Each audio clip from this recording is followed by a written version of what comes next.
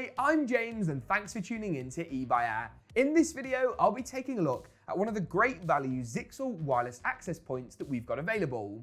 I'll be unboxing the device for the first time, covering off what you get included, taking a look at the device itself, its key features, specs and range, and also showing you how to go about setting it up or mounting it for the very first time.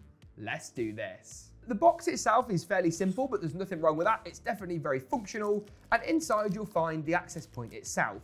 This is quite slimline. It comes in a white colour as well, perfect for say like a white suspended ceiling or a white wall. It will just blend in nicely and not look too cumbersome. I'll cover off the I/O and the features of the router in a second, but first, let's take a look at what else you get included in the box.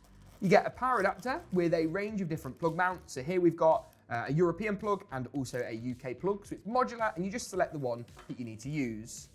Underneath the cardboard packaging as well, you'll also find yourself some screws and some mounting hardware alongside this plate. Now this is a really cool addition to this router.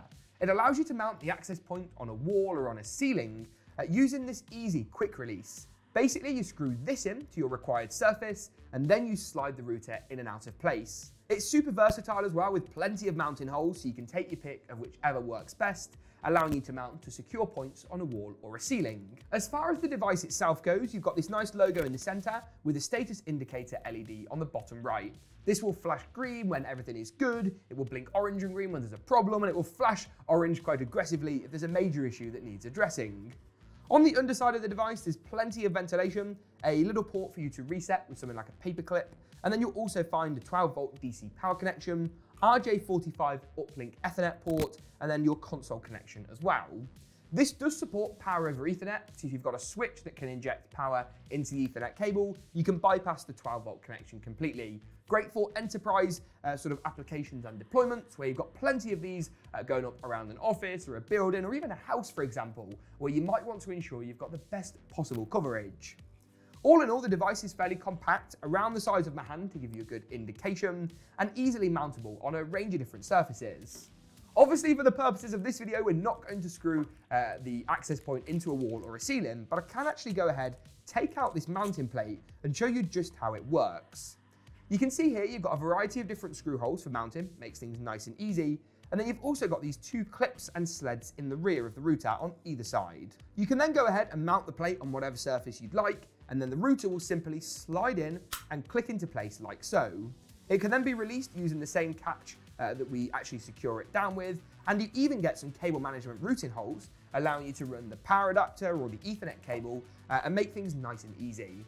This allows you to hide cables and make them basically invisible, and when coupled with the recess on the ports, it's an all-round, pretty polished solution. As far as other key specifications go, this is actually a Wi-Fi 6 router, giving you a much greater amount of bandwidth, especially over Wi-Fi, something that's increasingly important with faster network speeds and bigger data requirements. It also supports up to 256 devices per access point. That means that you could have 4 of these and have over 1,000 devices on the proviso that they were split equally across each access point, allowing once again for huge enterprise scale networks from these small little Zyxel access points. Before we actually wrap things up, let's go ahead and show you how you connect this up to a network. So you can see here we've got ourselves an RJ45 Ethernet connection coming from our wider network, and we can pop this into the yellow uplink port on the bottom of the router. So simply click this into place, and then you can route the cable if you like through these cable management holes, or simply have it sit in a suitable location. If you have a power over Ethernet switch, this singular cable will be enough to actually give the router data and a power connection, but if not, you want to go ahead and grab your DC connector, that's this little black brick that comes included as standard, and pop this into the port just on the left-hand side. So that one goes in like so, and that will give the device power.